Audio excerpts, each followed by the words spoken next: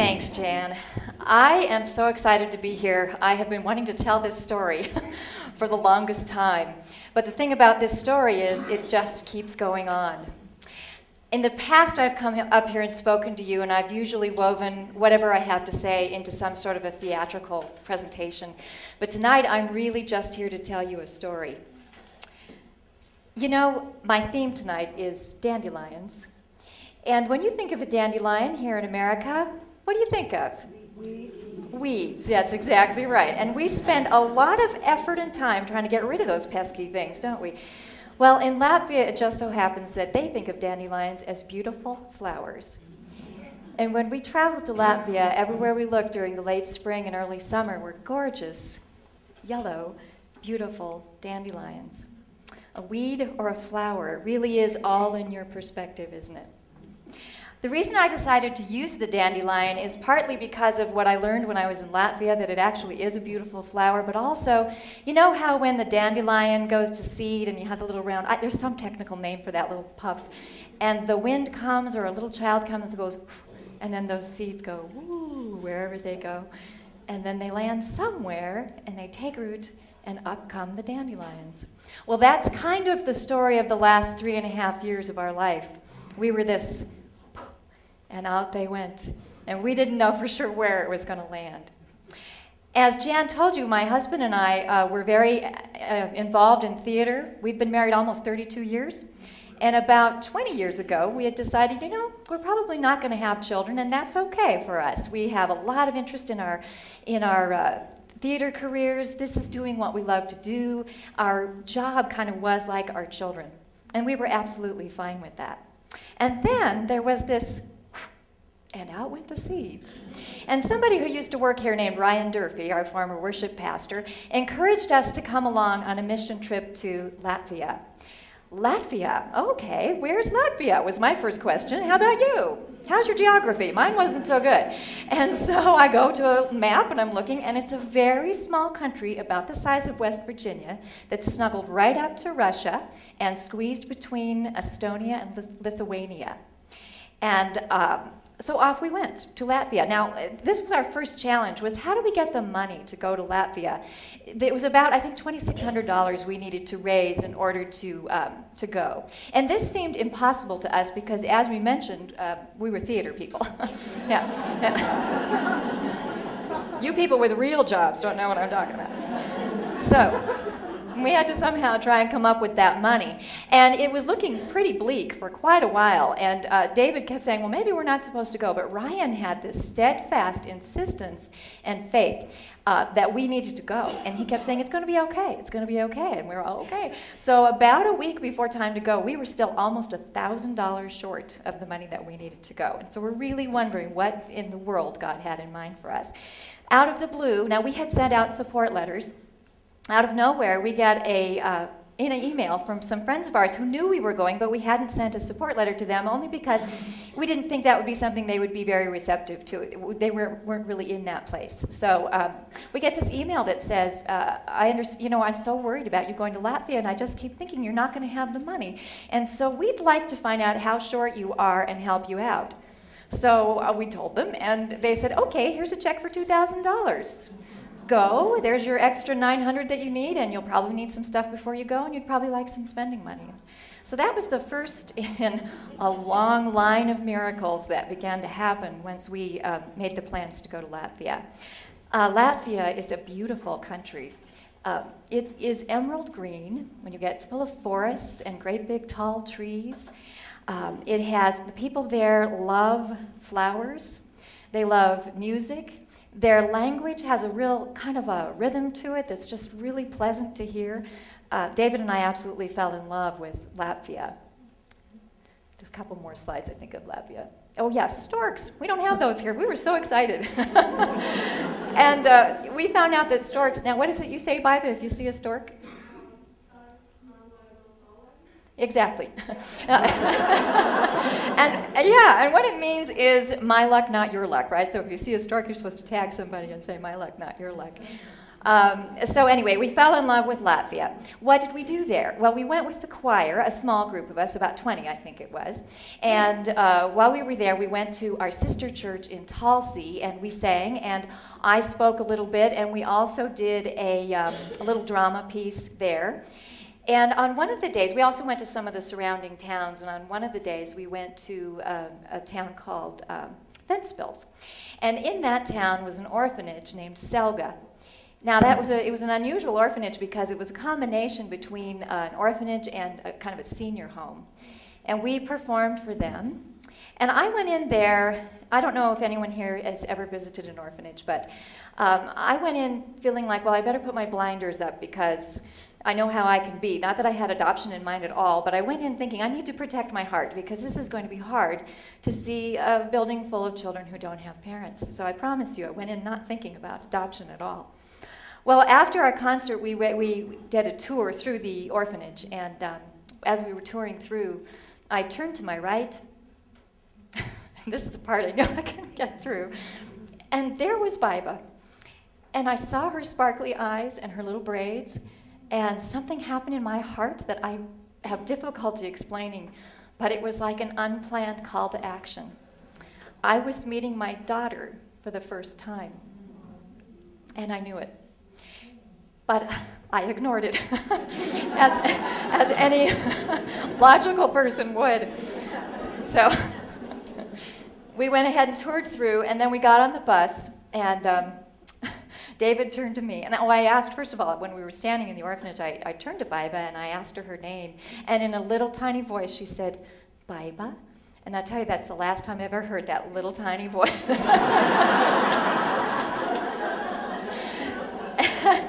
And I asked her how old she was, and she said 13. And our friend Todd was on the trip too, and he said, how long have you been here? And she said 13 years. Mm-hmm. I know, I had the same reaction, and I thought, well, who holds her when she cries? That was my first thought. So we got in the bus, and I could not stop thinking about Biba. And David got in the bus with me, and he sat down, and he said, that girl. And I said, what girl? You mean Biba? And he said, yeah. I said, I can't get her off my mind. I said, oh, really? And he said, yeah, during our concert, I saw her in the front row, and it was like there was some sort of a light around her. He said, I could not get my eyes off of her. And I think that's our next slide if we go to that. There she is. Somebody in our group took that picture, and he said there was something about her. He just could not keep his eyes off of her. And I thought, well, that's interesting. But I didn't say anything more because I knew we were never going to be in that place ever. So I dropped it. And then David brought it up probably about 5 more times over the coming days. And finally I said, should we be, well, no, first of all, I forgot a part of the story. Important part, real important part sitting right here. So he ran off the bus and took a picture, and he came back on and he said, well, I understand that she has a sister. So now we were going, okay, so there's 2 of them. Yes, all right. So now, a few days pass, and he keeps bringing it up, and finally I said, should we be talking about adopting them? And he said, like you finally got that hint. He says, yeah. So we checked into it, and we found out that they were available for adoption, and that probably the best way for us to proceed was to host them. First of all, and there's an organization called New Horizons for Children, which is a wonderful organization for hosting children from Latvia and Ukraine and Russia. And they come for 5 weeks, either over the summer or during Christmas. And they spend time with your family and see how they do in America, and so that's what we decided to do. So this was all in 2009. The summer of 2009 is when we saw the girls, and then Christmas of 2009, suddenly there they were at our house, spending Christmas with us. Well, we picked them up at the airport, and I can't even imagine what it was like for them to arrive in America, have these people they really didn't remember at all who were saying, come on, and come stay with us. So they came back to our house, and they knew very little English. They knew some. Agnesa was more willing to speak than Biba was at first, and so she was kind of helping with our getting them situated in the house and everything, and Biba arrived sick, and so I could tell she didn't feel well, and she kind of told me that too. And I put my hand out like this, and she stuck her little forehead out, and I checked, and sure enough she had a fever, and I thought, oh good, I get to mother her right away. So I got a thermometer, we took her temperature, and it was about 100, and her eyes got as big as saucers because they're Celsius over there. And, yeah. So Agnes had quickly reassured her, no, it's different. We toured them through the house, and I could tell they were speaking Latvian the whole time, but I could tell they were very excited to have a bathroom all to themselves. There was like, they walk into the bathroom,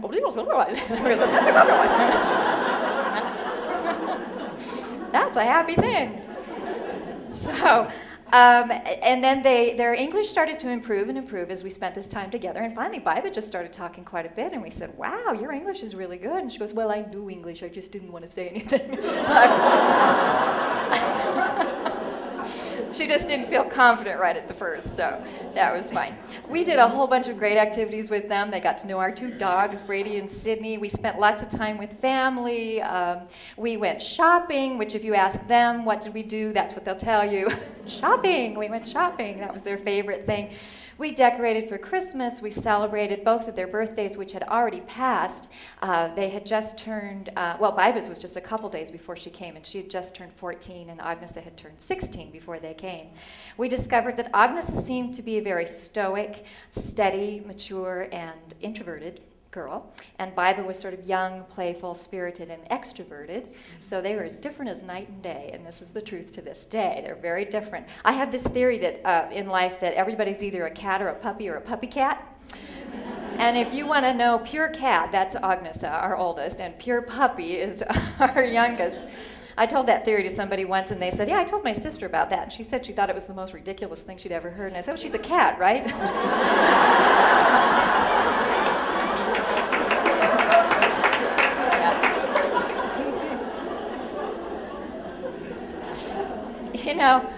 I have to tell you, the strangest thing about adoption is that you love them before you ever get to know them. Would you raise your hand if you happen to be an adoptive parent in here? Do we have a few? Okay. All right. It's weird, isn't it? It's just like this strange provision that God provides. He gives you that. It's like, I love them. I loved them. What? Oh, yes, she knitted little booties for our poor brain.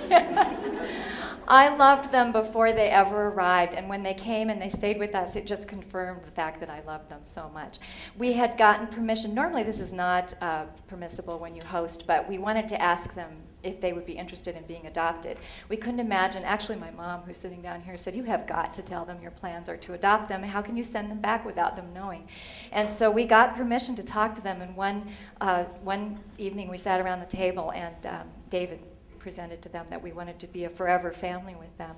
Well, that was a very emotional time, obviously, and we all began to cry a little bit, and heads were shaking, yes, we want to come. And then Biba said, Madara. And I said, Madara? Yes, that's our sister. And we had heard of Madara, but we thought Madara had already been adopted, and we said, well, isn't she adopted? And she said, no, she's in a foster family, and it's not a good foster family. So now, suddenly, we were a Lifetime Movie of the Week. So, we didn't know what we were going to do about Madara. And so I told them, I said, you know what, we're going to work on getting the 2 of you here, and then we're going to figure out what we'll do about getting Madara here as well. So you might be asking yourself, how did these 3 amazing girls end up in an orphanage? And I am going to tell you ahead of time that I asked the girls if it was all right with them if I told this part of the story, and they said it was fine. I think partly they want people to understand this is how it is.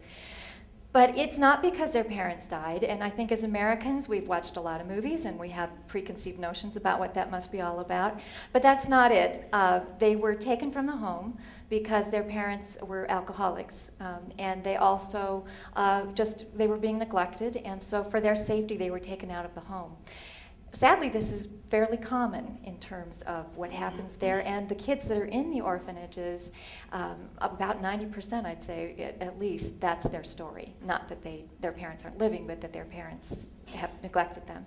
The parents do have an opportunity to have a certain amount of time to come back and get them. If they can get their act together and show that they're going to straighten out, they can do them, but that rarely, rarely happens. The girls just recently told me that often The parents will come maybe 3 or 4 times and bring candy for their kids, but they look around and they go, well, they're okay, and then that's the last they see of them. This is hard to imagine here for us, isn't it? So at the end of our time with them, and if you want to go to the next slide, this is Madara. Yeah. All 3 of the girls ended up in Selga when they were 2 for Baiba, 4 for Agnesa, and 6 years old for Madara. So we had our task set ahead of us. We sent them home. We went to the airport, sent them home, and sometimes with adoptions of teenagers, they kind of speed things along, and it can be as little as 4 to 7 months. So we kind of talked about that maybe being a time frame we'd be looking at would be 4 to 7 months. And now we're still in the very first part of 2010 at this point in January trying to send them home. And the problem was that we didn't know exactly when we would see them again. And I'm going to quote a verse for you from the Bible. It says, "For my thoughts are not your thoughts, neither are your ways my ways, declares the Lord." And boy, we found that out, because I had it all planned. This is how it's going to be, and by school time, they'll be here, and we'll have them there. That's not how he saw it, though. We had 3 major obstacles that we had to fight. One was the price tag for adoption. For these 2 was $40,000. And remember, we were worried about $2,600 to get to Latvia the first time. The second challenge was how were we going to get Madara here? And the third was that we found out that Agnesa was actually not adoptable.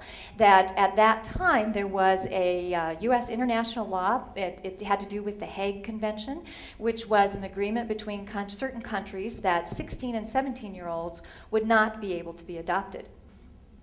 So there's this big gap there, this big no man's land where there's all these orphans who are not able to be adopted simply because they fall in this weird kind of timeline that they had. And I have 2 theories about it. One is maybe human trafficking. Maybe there was concern about that. The other is that it simply fell through the cracks when they were putting the Hague Convention together, and that somehow they missed that. So that's it. That was our to-do list. $40,000, get the other one here, and change international law.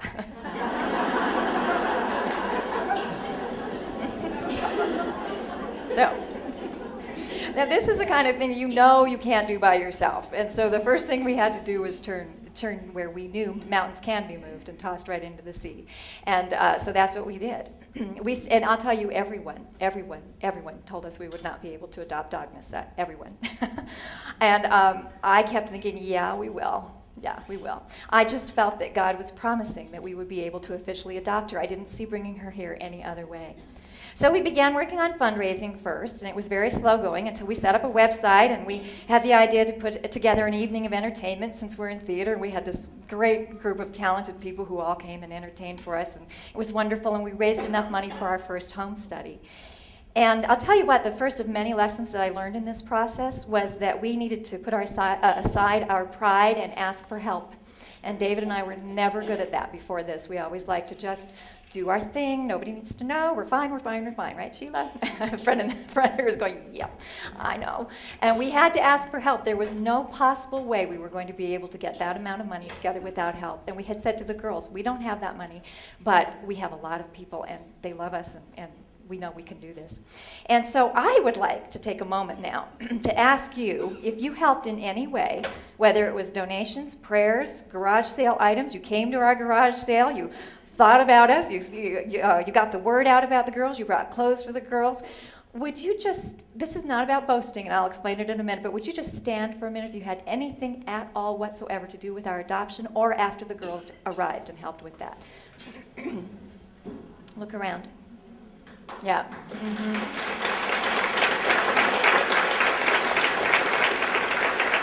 Yeah. I am so moved by the fact, and this is just a fraction of the people who helped, because there were a whole bunch of other people too who helped us.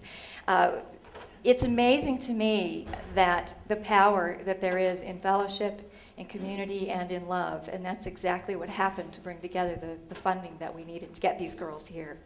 Okay, so we're on our way with funding. Now, how do we change the law? So, of course, you start with Facebook, yeah, and emails. What would we do without the technology of today? So I put something on Facebook, oh, we're having this trouble, blah, blah, blah.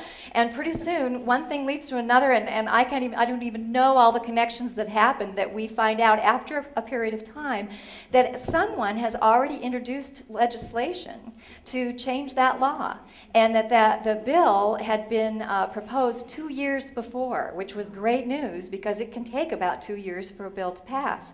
And so we were thinking, okay, 2 years, she's 16 now, that makes her 18, that's too old. At 18, there's no possible way to get Agnesha. So we were thrilled to find out that this bill existed, but it was lying dormant. And so we and several other families across the country started an email and letter writing campaign and just got on it. And I know there's people here who probably wrote letters and emails for us too, just so it would get attention again. And so thankfully, after we got all of that together, and I'm going to stop again and tell you, everyone said, no, you're not going to get to adopt her. That includes lawyers, politicians, clergy, friends, relatives. Everybody said, let's get back to reality. Let's think of other ways we can bring her here. Don't you think we can just bring her on a student visa? How about you wait till she's 18? That one, I'm sorry, but that made me really mad. I was like, no, because 18, it's too long. And plus, as Americans, we think, oh, 18, she'll just come. It's not like that in European countries. You don't just decide you're going and go necessarily. But I'd smile, yes, that's a great idea. But then I was thinking, no, we're going to adopt her. That's it. So 11 months later, it took 11 months, the legislation was passed, and at the end of November 2010, President Obama signed it into law, allowing us to adopt Agnesha. Now, we could officially file in order to adopt both girls. So meantime, what about Madara, another goal of ours? Well, right after the girls had left, I sent out an email to the support people that we had, the people who helped us go on the mission trip, the people who were on the mission trip with us, and explaining the situation with Madara and what was going on with the girls and all of that. And not too long after that, I got a response from Paulette Gutwein. Anyone know Paulette? Paulette and Marv, I barely knew them. We went on the Latvia mission trip together, and I got to know them a little bit, but not a whole lot. And I'll tell you, those two are angels. They really are, right here on earth. And Paulette sent me an email, and she said, I've been praying about it, and I really think we're supposed to figure out how to get Madara here. You could have knocked me over with a feather. I couldn't believe that she was willing to do this, not knowing these girls, not knowing Madara, barely knowing us, but they were willing to start to try and figure out how to get her here. So here we have the dandelion, and there go the seeds, and now the Gutweins are doing this too. So we started working on fundraisers together, and early on, as we were developing our different fundraisers, we discovered that about 5 minutes from here, maybe 10 at the most, there's something called the Latvian Culture Center. Yeah, can you believe that? In Lakewood, Colorado, is the Latvian Culture Center. And we've gone over there and connected with the wonderful Latvian people over there, and we had one of our fundraisers in their church and down in their basement. We had hot dogs and pizza, and those Latvians, I tell you, they showed up and paid $50 and $100 for hot dogs. They were so wonderful helping us to get the girls here. And that connection for us has been so great because they're able to stay connected with their culture. And every now and then, if there's a Latvian holiday that we don't celebrate here, we all go over there. And it's wonderful. In fact, speaking of the dandelions, they take those and twist them into wreaths and put them around their heads. There's a certain celebration in the summer where they make these big flower wreaths, and dandelions are one of the flowers they use. So we went there last summer for that celebration. So now, Paulette and Marv were putting together a plan to bring Madara over here, and the hope was to get her here permanently so all three sisters could be here in the United States together. And the plan was for her to come on a visit and then to return a few months later on a student visa. And then the hope was, Paulette figured she could probably get Madara here for about 6 years as a student, and that somewhere in 6 years, surely she would meet some nice man and they would get married. Yeah, and she could become an American citizen. It's a great plan. So Paulette and I researched and visited several schools, and I went along because at that point when we were looking at the schools, we still weren't sure how we would get Agnesha here because the law hadn't been changed yet. But I went, but I didn't didn't believe it.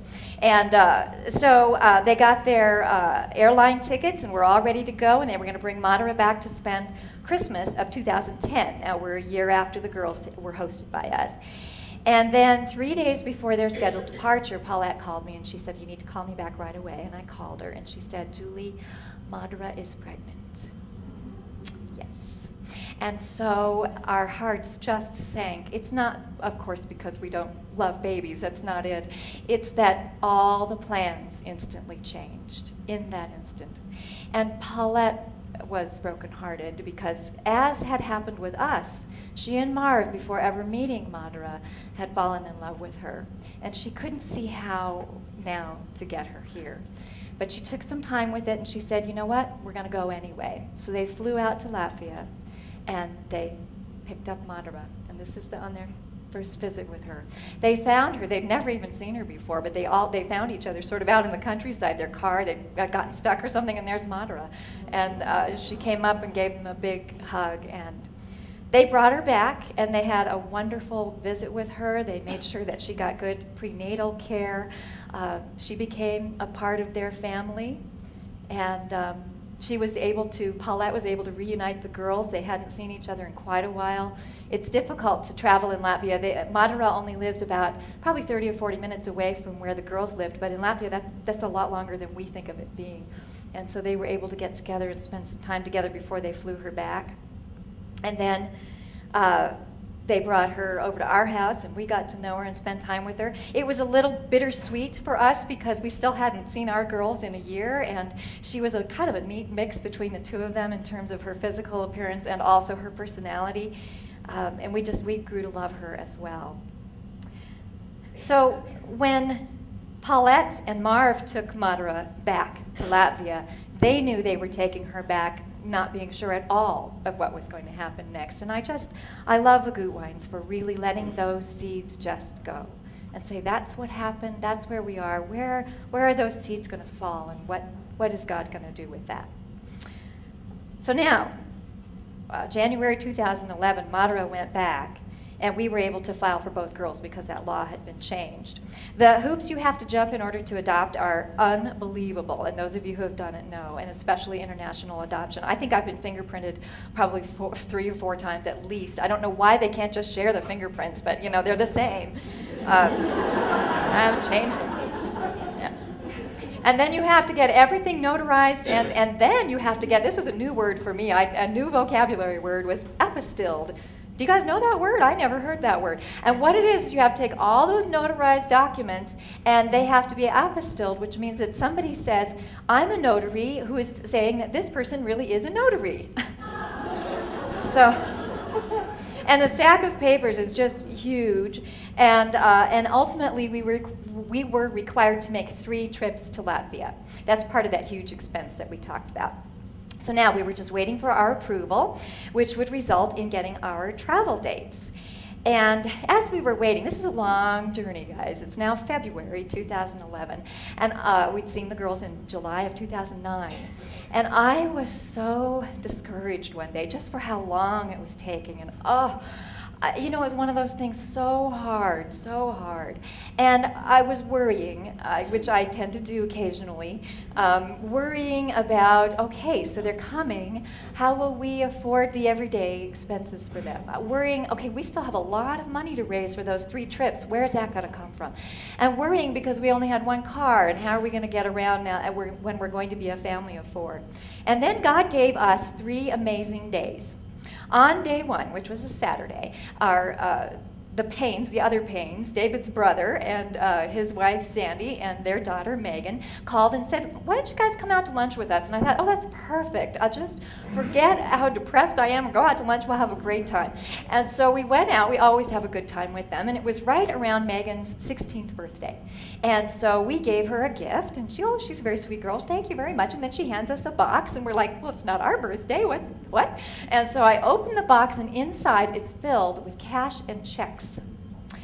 Megan had decided that for her 16th birthday, she had 50 teenagers, that she invited, sorry about that, that she invited for a skating party. And she said, don't bring a gift for me, bring a donation for my aunt and uncle's adoption.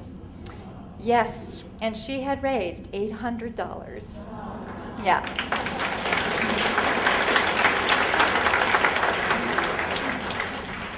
Well, that perked me right up. Oh, goodness. Then, the next day was a Sunday, and my friend Donna, who's here, called me, and she said, you know, my mom has decided that it's time to stop driving. And I think your mom was 90 at the time? Yeah, so it was definitely, definitely time to stop driving. And, and she said she's decided to give you her car. Okay. And she had a minivan. How many 90-year-olds have minivans?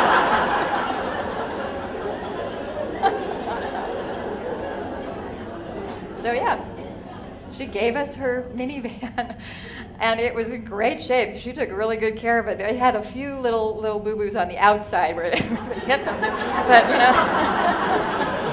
know. But it was wonderful. It was an amazing gift. And then that Monday, the third day, David took the car we did have in for service.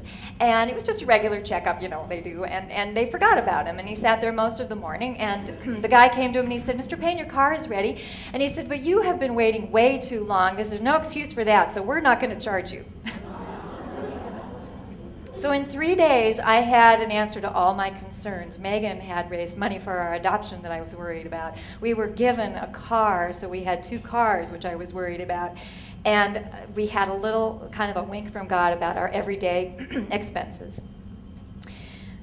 So in March of 2011, we're going along, we're getting there, and we're getting excited. I get a call from our adoption agency, and they say, well, we wanted to let you know you are approved for BIBA, but not for Agnesa. What? What? I couldn't believe it. We had gone through all of that to get that law changed. Agnesa was going to turn 18 in October, and now we're in March, and time was running out. And I was furious, for one thing. And I ran to my computer, and I thought, okay, let's go. And I started shooting off emails. All right, everybody, what are we going to do? And then I stopped, and I thought, wait a minute. God promised me that Agnesa could be adopted. What am I doing, spending all this energy? He promised. And I'm going to tell you, ladies, the Bible is full of great promises from God, and he means every one of them. So I thought, all right, I've been promised this. I'm not going to do anything more. I stopped, and I prayed a very, very simple prayer, and this was it. I said, Dear God, please make the caseworker change his mind and not even know why. Amen. That's it. So, 2 days passed, and I got a call from our adoption agency, and she said, oh, I've been so anxious to call you. I heard from your caseworker this morning, and he said, I've decided to go ahead and approve the adoption for Agnesa, but I don't know why.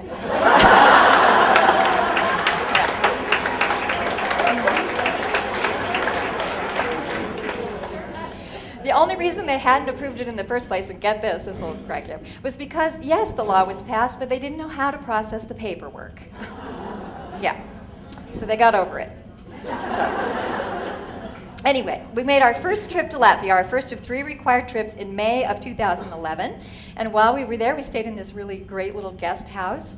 And it was just the 4 of us for 2 weeks. And the reason for that trip is so that the people who are adopting get to know the culture and the way that the girls have lived. It was a really wonderful chance to get to know them better, to understand where they came from. This was our little guest house, what they ate, where they went to school. We were so helpless in Latvia, and they were so in charge because they knew the language. Nowhere we couldn't read the signs. We couldn't, we couldn't go in the grocery store and know what we were buying. We were completely helpless. There was no dryer. Yeah, we get so used to our little luxuries. So we depended on them completely, and it was good for us to know how they were going to feel once they arrived in America, where everything would be different and strange. And there's nothing weirder than being in a foreign country, and you can't understand what everybody's saying as they're chatting away in Latvian. It's not even close to English, so you couldn't even pick up words. And you feel like nobody really gets who you are. It's a very strange feeling. This, I'll stop and tell you, is this wonderful family that Biba and Agnesa spent a lot of time with when they were in Latvia, almost like a foster family. They had them at their house quite a bit, and we fell in love with those people too. But anyway, so we were able to stay in this house together, and the other thing is that we were completely dependent on them for giving us directions. David drove. I wasn't about to try driving in a foreign country, and he got his international driver's license, and we're driving on these little narrow streets, which look like alleys to us compared to our big, wide American streets.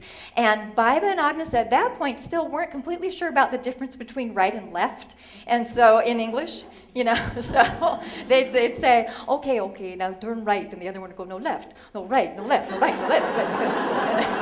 And David's like, and then finally they'd go, no, straight, so, okay. And Bieber was notorious for saying, okay, slow, now go. Yeah. And there were a couple times they'd direct us and we'd be driving and we'd think, this looks an awful lot like a one-way street. And we'd say, is this a one-way street? Yes, it is. Yeah. But it's okay, you can just get off of it. That's okay, you can get off. So, yeah. All right, so anyway, we spent our 2 wonderful weeks with them, and then I hear music. Oh no, it's okay. If it's my agent, I'm completely available. That's all right. So now we had to leave them again. It was the end of our wonderful 2 weeks with them, and we knew we'd be back in about 2 months. We stood on the back stairs of the orphanage and we gave Agnes a hug. She's not a big hugger, but I got one in there anyway, and took Baiba and held her and just rocked her, and it was tough to leave. It was really tough to leave them again. But Agnes wisely said 2 months this time, not 2 years, and yeah, that's true. So then in August we came back for our adoption to be official in the eyes of the Latvians, and we went to court, and I'll tell you, it's an odd thing when you go to get your children to bring them back, because as parents, adoptive parents, you're excited. It's a different kind of excitement than I ever thought it would be, though. It's a guarded excitement. It's like, yeah, this is exciting, but not like Christmas morning exciting. This is real big responsibility exciting. But for the girls, it was sad. And that was something we had to come to grips with, too. They were leaving everything they'd ever known. They were leaving their country, their culture, their food, their friends, the family that they had spent time with. They were leaving all that behind. So for them, this second trip was just a sad time. We had a lot of sad-looking faces during that trip. So we did get to see Madara, and her baby was born by that time, Thomas, just an adorable little boy. And when we went to see them, maybe it was on the first trip, Agnes said, well, you're going to be a grandmother. And I said, oh, no.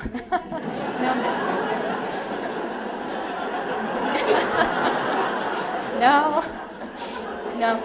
That's Paulette. Paulette's,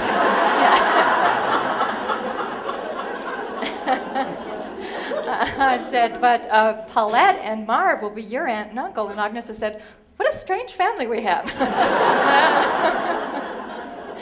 So at the end of that second trip, we brought them back, and they started adapting to life in America. And then about a month later, we all 4 went back for the final trip, which was only to the capital of Latvia, which is Riga, a beautiful, beautiful city. And there, the adoption was made official with the U.S. Embassy. And the minute their feet hit the ground when we got back from that one, they were officially U.S. citizens just 2 weeks before Agnes's 18th birthday. Yes, we made it. Yeah. I'm going to tell you, during this time, I remember feeling at one point when somebody was asking me how it was going, I thought, you know what I feel like? I feel swaddled. I felt wrapped up tight. And as hard as everything was, and it was hard, I just felt like God had such a strong hold on me. I felt safe, and I felt secure, and just swaddled. There's a quote that I think is after this slide, this Bible with her horses. It's Sarah Young. If you've read Jesus Calling, it's a wonderful book. If you haven't, I recommend it. I may infuse within you a dream that seems far beyond your reach. You know that in yourself you cannot achieve such a goal. Thus begins your journey of profound reliance on me. It is a faith walk, taken one step at a time, leaning on me as much as you need. This is not a path of continual success, but of multiple failures. However, each failure is followed by a growth spurt, nourished by increased reliance on me. Enjoy the blessedness of a victorious life through deepening your dependence on me. Boy, that describes exactly where we had to be. Now, we have the girls here, and I'm not finished talking yet, but at this moment I would like to introduce to you Agnesa Rose and Biba Rose Payne. Would you please stand?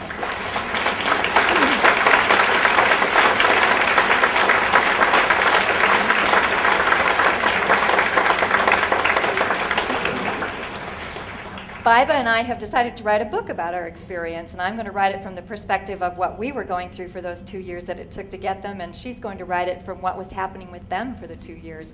And we'll probably call it the Dandelion Dance if that goes all the way through to the end.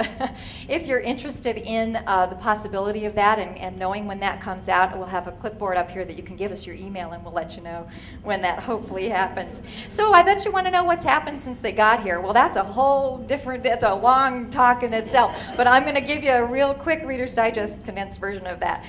First of all, they're both attending Lakewood High School. There was a period of time that Biba was homeschooled for a while, but she's back there now. She's been doing gymnastics, and she lettered this year in gymnastics. Yeah. They both work at Sonic. Not on roller skates, but eventually they keep saying they will. Agnesa, one of her dreams in Latvia was to learn about nail technology, and so we enrolled her in Warren Tech, where she very happily has learned about doing nails. And then we were having a discussion about college, and it came out that another dream of hers has always been nursing. And so next year, after she graduates, she's going to go into nursing, and neonatal nursing is what she's planning to do. Yeah. We are now on round 2 of birthdays and holidays, and round 2 is more fun than round 1 was. You know, round 1 we were all kind of getting to know each other, but round 2 it's like, oh yeah, this is what we do. It's very fun and exciting. Madara came on another visit and spent almost the whole summer with us, bringing Thomas with her. And then the girls went back to Latvia with the Gutweins for Madara's wedding.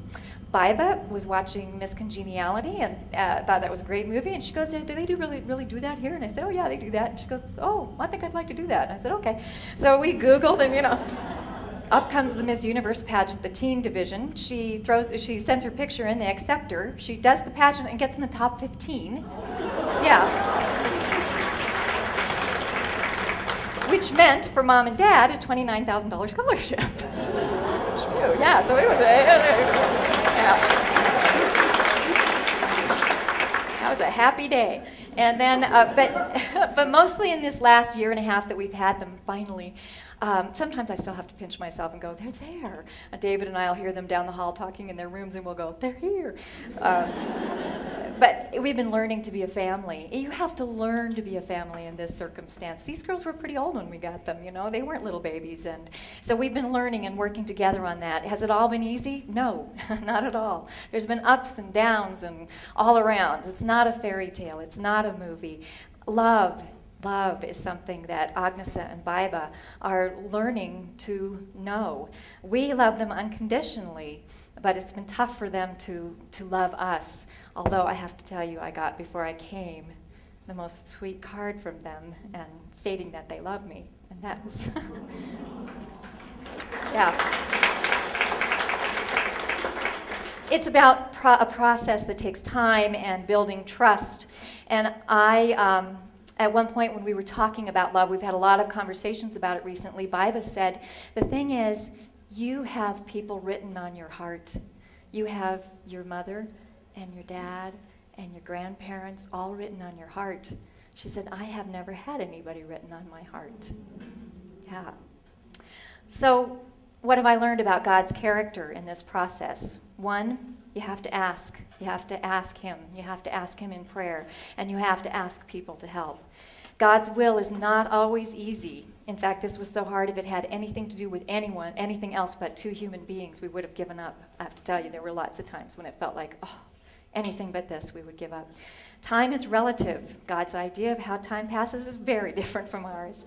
Faith is important. Mountains can be moved and tossed into the sea, and many were for us. And yet still, I will struggle with the molehills sometimes. Thankfulness in all circumstances, no matter what. To be thankful. It's tough. It's tough to do sometimes. To trust, to be willing to be like those seeds of the dandelion and find out what God has in mind for you. I don't know what's going on with you out there. It might not be adoption. For most of you, it probably isn't. I never would have imagined it for me, never. But the fact that those seeds went and they landed and up came the dandelions, think about what it is for you. Maybe it's a ministry you're thinking of, a mission trip you're considering, a book you want to write. I don't know, but you know what it is. But most of all the lessons, love, unconditional love. God gives us his unconditional love, and he says when we accept Christ, we become his adopted children. We made a lot of sacrifices to bring the girls here, but nothing that we did compares to the sacrifices that God made for us. Would I be willing to nail either one of these girls to a cross? No. No. But he did. And that's what sets him apart from anything else that you can think of. That's real sacrificial love. I must admit that it's been strange to feel so deeply about two people who have trouble returning that sort of feeling to you, but that must be exactly how God feels. All that unconditional love, just there. Come and get it. People turn, walk the other way. I have learned that you don't adopt because you need to be loved. You adopt because you need to love. And God doesn't adopt us because he needs to be loved. He adopts because he is love. Out of the seeds of the dandelion, he can create great beauty. We just have to trust him and let him carry us because he wants to be written on your heart.